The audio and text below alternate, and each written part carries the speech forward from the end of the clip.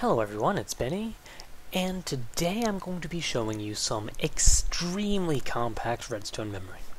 And I know I don't usually show off my Redstone creations, but I think this deserves to be an exception, because this is just ridiculously small, and there's a lot of really cool things about this Redstone memory. So, let's just go and dive right into it, shall we?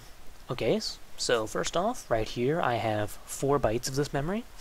As you can see, it's already pretty small, but I'm just going to quickly demonstrate it to you so I can prove to you that it is indeed Redstone memory. So I'm just going to create some quick things. This is of course the input, and this is the write command. So that writes, I'm going to go over to this cell, I'm going to write something else. I'm going to go to the third set, write something else. I'm going to go to the last set, and I'll just write this. Okay. So now if I go down to my reading system, if I read the first one, I have written 4 1s and 4 zeros. That is correct. If I go to my second read, I had written 0 1 0 1, which is correct. The next I had written 1 0 1 0, which is correct. And the last I just wrote 1, which is also correct. So there's a really quick demonstration showing it in action. It does work. So there you go. So, exactly how small is it?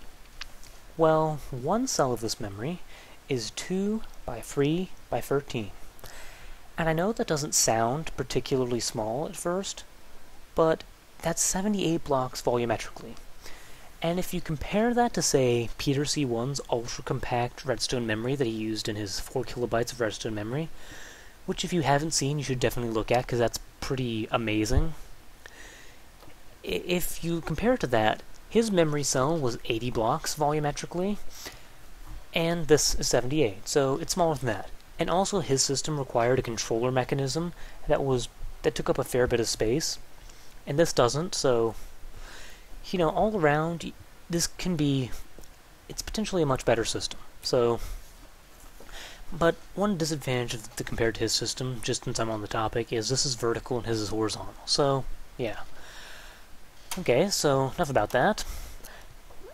In terms of size, another thing I should really bring up is it's tileable on all 3 axes. So you can tile it on X, Y, and Z axes and just go crazy, and it works just fine. And I could be completely wrong about this, but I believe this is the smallest memory cell ever created in Minecraft. And again, I could be completely wrong about this. I'll definitely need confirmation, but I think I've never seen any memory cell ever built in Minecraft that's smaller than this. So, there you go. And another interesting thing I should mention is that the delay for reading and the delay for writing are 3 ticks each, but they do not compound one another. A lot of memory cells that you'll see will compound the reading and writing delay, which is just stupid. You should never ever need to compound the reading and writing delay. So if I write something and I'm reading, then it would still take 3 ticks, because that's a delay of the writing command. If I read and I don't write, then that will always take 3 ticks. So no matter what I'm doing, every command will always take 3 ticks. The information will always take 3 ticks to get from the top bus to the bottom bus. And yeah. So, other than that, I really just want to show you 2 memory cells stacked on top of each other to prove it's tileable on the Z-axis. And yeah, that's really should be everything I'm going to show you before I actually show you how to build it. So, one moment. And that's really all I want to say about it, other than, of course, building it and just proving that it is indeed 13 by 2 by 3 like I claim. So, the 2 should be easy enough to see, 1, 2. The 3 should also be easy enough to see, 1, 2, 3. For the 13, this is a little bit weird, since these 2 blocks, as you can see, are also on the top row. We're not going to count these 2 bottom blocks. So, 1, 2, 3, 4, 5, 6, 7, 8, 9, 10, 11, 12, 13. And as you can see, these 2 blocks are on the 13th row, and that's why we're not counting them there at the bottom. So, with that done, I'm just going to go ahead and show you how to build it. So first off, I'm just going to place some redstone here. I'm going to build a basic block update detector, because that's the basis of this memory, actually. It's a block update detector. So, just to quickly show you, now this is a basic block update detector. If I hit this and then I send a pulse through it or an update, then the piston will extend. If I have the power off, I need to send power through again and the piston will retract. That's a very basic block update detector. I'm sure you've seen them many times before, and that's why I'm not really going to explain them very much. But if I just move the wires around, and this actually doesn't affect the functionality, it's just going to make it closer to how it's going to be finalized. But a different way of thinking of this block update detector system, the very basic block update detector, which you've seen many times before, is it's like a memory cell, or a D flip-flop. So you could say that this line is the data and this is the clock. So if I have data 1 and clock it, then that extends the piston, or it sets it as 1. If I have data is 0 and I clock it, then that sets the piston retracted, or as a 0. So it's a different way of thinking of it, so that this could be potentially a memory cell. And as it turns out, that's exactly the whole reason this thing works. Because what I do is I put a repeater here, and I put a torch right here going into the repeater, and this right here will allow me to get a redstone signal out based on if the piston is extended or retracted. So I've placed just some redstone dust right there. If the piston is extended, then the dust has power. If the piston is retracted, the dust doesn't have power. Very simple. So this is really the basis of the reading and writing system, or the whole memory cell, really. All I really need now is the reading and writing system. So first off, I'm going to do 2 inversions. I'm going to do them like this. And this way, this will just give me room to work with the writing system, not the writing system, the reading system when I get to it. But this is still just one complete writing system. I only added 2 extra inversions.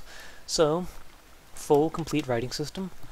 That's another thing I think is pretty cool about it that I know a lot of memory systems don't do. You will get the exact same signal you put in as you put out. It won't be inverted. So if I write a 1, then I get a 1 out. I won't get a 0 out. If I write in a 0, so 0, I get a 0 out. So it's not inverted. I think that's a really cool thing that a lot of memory systems don't do. So this is the first component of the whole memory cell. This is the writing system. The reading system is a little bit different. So first off, the basis of the reading system is just a torch. A way to prevent this torch from a way to keep this torch off. And the way I'm doing this is just with a torch, powering this. The only issue is now I need a way to power this. So what I'm going to do this is I'm actually going to have the readings command underneath this wire. And the reason for that is if I had it above the wire, then there wouldn't be any possible way for me to have this to be free long or too wide. I have to break one of those, so I'm just going to drag it under. The way I'm going to do this is just have dust here, and it's a repeater, so if I send power to the repeater, that would send power to the dust, which sends power to the torch. Simple enough. Now I'm just going to have a torch here, and that way I'm just going to have a simple way of sending the power up. That's what I'm doing with the torch. And it also allows me to have a signal right here. And this is the complete reading system. The only thing that I forgot is I need glowstone here. And it actually doesn't affect the functionality. The only thing it lets it do is it lets it be tileable up here. So I could put this exact same thing here and it wouldn't affect the functionality. So that's the only reason the glowstone's there. You can have not the glowstone there if you don't plan on tiling it on the z-axis, but if you need to tile it on the z-axis, then you'll need the glowstone there. And really, that should be everything for the whole system. Only thing is, I need this to be powered to deactivate the reading system. So now I should be able to write, and it should not send it out. So if I write a 1, it doesn't send it out. When I deactivate this, it reads it. So it does have an inverted reading command, but I don't think that's as big of a deal as having all your information inverted when you get it out. So yeah, that's how you build it. This is the complete memory cell. And just to give you a better impression of the full tininess, I guess you could say, of this, I'm just going to clock this. There you go. This is the whole thing. It's very tiny compared to most memory systems I see. It does a lot of things that I think a lot of memory systems don't do. In fact, I don't think they do. A lot of memory systems simply don't do. And I think it's a pretty cool memory cell, all in all. So thank you, hope you enjoyed, and see you next time.